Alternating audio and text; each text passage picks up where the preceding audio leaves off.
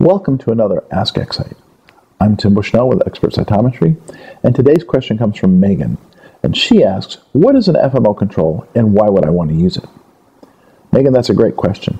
The FMO control, or Fluorescence Minus One Control, is a control where you stain your sample with all the antibodies in your panel except for one. That is the Fluorescence Minus One part of this. That allows you to see how much resolution you are losing because of the spectral characteristics of all the other fluorochromes contributing spectral spillover and spectral spread into the channel of interest.